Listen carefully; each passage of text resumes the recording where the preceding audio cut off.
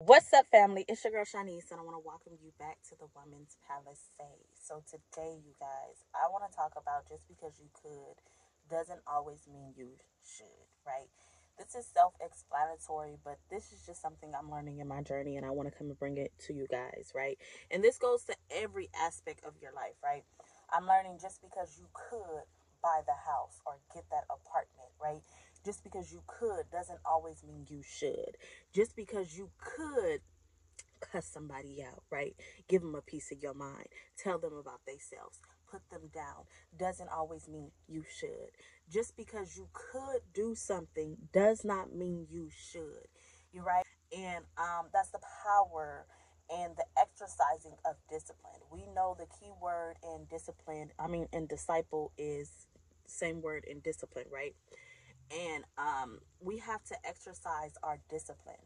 With discipline, right, we are learning how to not do something our flesh wants, because a lot of times it's all the battle is between our flesh and our spirit, right?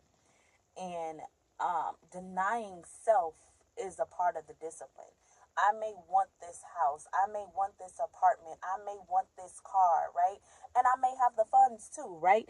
It's not always about, like I said, I could, but that doesn't mean I should, because you got to think long term. You got to think about the plan. You got to think about God's will. And God's will may be right now, you know what? Even though I could get this house, I'm not going to do it because right now God wants me to stay still. God wants me to stay in this predicament, right? Even though, in a sense, I feel this is below my means, right? Or I'm above this, right? Because a lot of times we can think of we are above certain situations, and God is like, I called you to be in that situation because I need you to get something out of that, right? So it's all about disciplining yourself to, you know what? Okay, I'm going to wait. That's how you get exalted, is by, you know what, I'm going to deny myself. And denying yourself is humbling yourself, and it actually goes hand in hand with being meek. The meek will inherit the earth, right? And even with people, right? Because I don't know if you guys watched the video where I was tested a couple weeks ago, right? And in a sense, it was a blessing, right? Because I got so used to my confinements, with my living conditions, who I was around, and I kind of learned how to navigate. But then when new people came into the land, so to say, right, it kind of revealed me, like my impatience, right? Um, yeah, I started to say to God, like, you know what, I don't like people. And we're not required to like people, right? I'm very introverted. Um, I can go out, I can have fun, but then it's a time where I want to get back to myself. Like, I want to get back and just be by myself, right?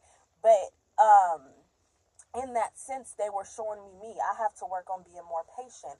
I have to be more kind, right? Because um yeah, I'm not gonna even lie to you. People get on my nerve, and I'm not gonna play. Like, but that was showing me. And God was like, see, you can think when you're in this environment by yourself. Because, like I said, I'm an introvert. I work best by myself. Like, I work best in my confinements of myself, right? I do have social skills. I do be able, but then, like I said, at a certain time, it's like, okay, when you going home? At a certain time, it's like, let me go back. But when you are put in a predicament where it's a weekend of family, a weekend of, having to be around these people that you're not used to being around, is showing you. So, yeah, I could tell you about yourself because I'm seeing yourself, right? I'm seeing who you are. I'm seeing your flaws, but guess what? I have flaws too, right? But it's always easier to see other people. So here I am. I could tell you about yourself. I can be mean thinking I'm doing a service, right? I'm doing a service by telling you full of mess. I'm doing a service. And God is like, like I said, some people come to show you. It's not always about them, and I got to tell you about yourself. No, no, no, no. Maybe that's just God putting a mirror to you. Like, hey, you ain't got that much patience as you think.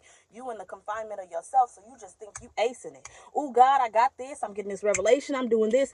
But it comes to a point in your life where everything you're learning, everything God is revealing to you, God is going to be like, okay, now let's practice what you preach.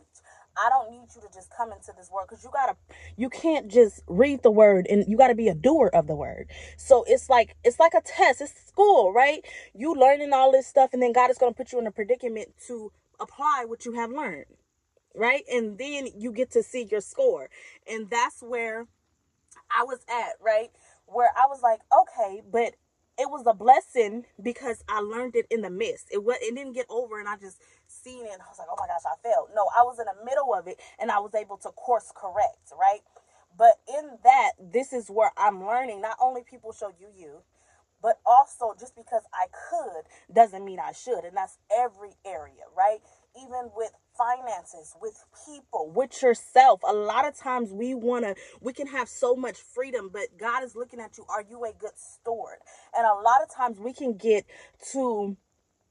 put ourselves in a ceiling, so to say, right? Because we're asking God for increase. We're doing all this and God begins to gradually grow you. But as God begins to gradually grow you, you get excited. Okay, let me go do this and let me go do that. And God is like, no, how can I trust you? Because with little, I forgot the scripture. It's a scripture that talks about, I'm a paraphrase. Basically, whatever you have with little is what you're gonna be with much. And if y'all know the scripture, y'all can write it down in the comments.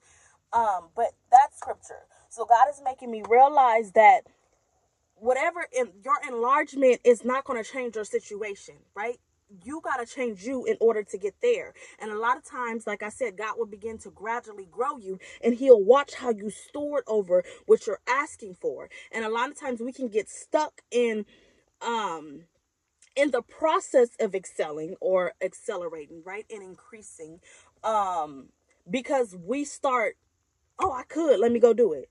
Just because you could doesn't always mean you should. Sometimes we put a ceiling on what God is trying to put an open heaven, right? God is like, this is only a little bit, but I want to see what you do with this little bit. I want to see if you're going to go run out and live above your means. Or are you going to, you know what? I'm going to sit here and wait to get everything I need out of this situation and increase my giving and increase God's kingdom right now, right? You want to be able to discipline yourself because a lot of times we want what we want. And then as God begins to grow us, right, God will do exceedingly above what we think or imagine. And we limit that because we start just running off what we want with what we want instead of disciplining ourselves, saying, okay, I could go do that, but you know what? I'm going to wait. How about I ask God? And that's what I'm learning with myself. I'm learning to ask God because you don't want to get yourself out of the will of God. And I'm learning, as I know, I'm in this transition period and I've been looking at places, right? All this other stuff. And I was talking to my grandma and she was saying, what's stopping you, right? It's nothing really, physically that's stopping me. But like I said, I was listening to a sermon. I don't know who it was, but this is not my revelation. And she was saying that, sometimes we can go off and do things, right? And we're going to this place or this city or this house and we're trying to figure out, God, why is it not going well? Or why is my provision not here? Or why this or why that? We can have all these whys, right? And God is like, I didn't call you to move there. Right? So this is where I'm learning. Just because I could doesn't always mean I should. God, is this your will for my life? When you are walking with God, you have to learn continually to ask, God, is this your will for my life? Right? This is what I want. But what do you want? That's what I've been learning in this season. Don't always do a thing just because you could. Right? Just because you could put a person down. And let me add this too. And I'm going to make this video just sup with me, y'all. I don't post that as much as I should just because God has me in this season of rest, right? And yeah, so enjoy the video. So let me say that I was watching a video on forgiveness, right? And you will know when you genuinely forgiven a person. And let me say, forgiveness is not a journey, it's a choice. Healing is the journey, right? But with this is you will know when you forgiven a person, when you have the opportunity to out that person, destroy that person, or use the weapon against the person and you don't. I thought about with Saul and David. David had the opportunity to kill Saul, right? He had the opportunity, but he didn't. And I was listening to Tiffany Buckner, Anointed Fire, on YouTube. And she was saying, sometimes we forgive with our head and not our heart. And I had the opportunity. It really blew my mind because I had the opportunity to literally tell this person. Okay, so what she said was the enemy will put the weapon in your hand for you to kill off this person. And God will see. Like I said, people show you you. God will show you you ain't forgave that person or whatever. I literally had the opportunity, the weapon, to kill this person off, so to say, right? And I'm not gonna lie, y'all, it was a struggle.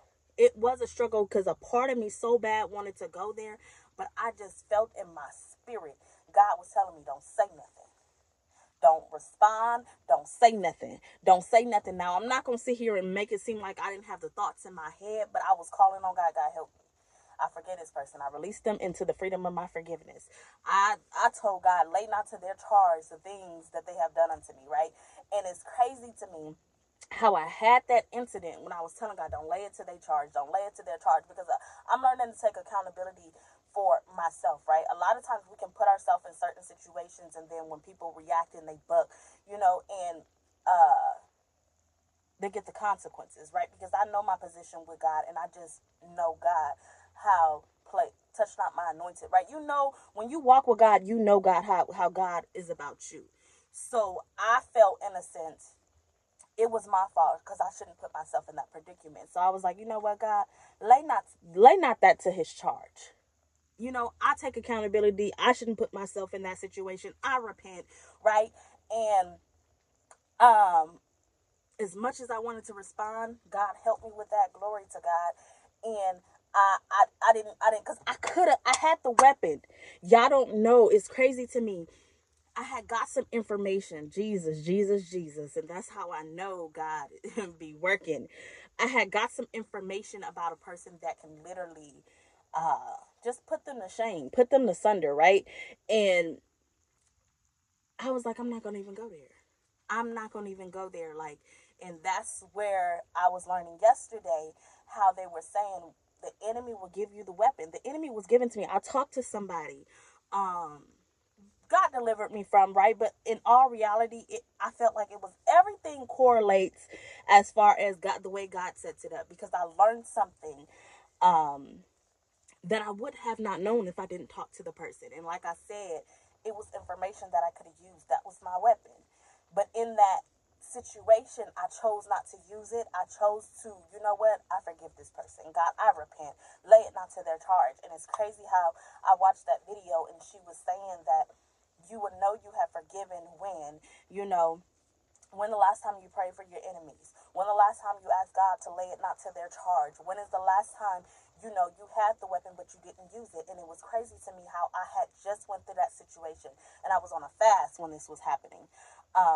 Because it's hard, right? Like, let's be clear. Denying your flesh, praying for your enemies, the enemies that, you feel me, people below out here, okay? Full blown devil in the flesh, I'm talking about, okay? This ain't no little play. Oh, no. I had to call on God because my flesh, baby, wanted to go there. My flesh wanted to go there, but it was everything in me. God, like, no. Keep your mouth closed. Praise me. Worship me. You know what? Release it. Don't even lay it to their charge. Forgive them. Right? So in that sense, it was a win for me because even though I went through God showing me, showing the ugly parts of me and my character flaws, me not having any patience at times.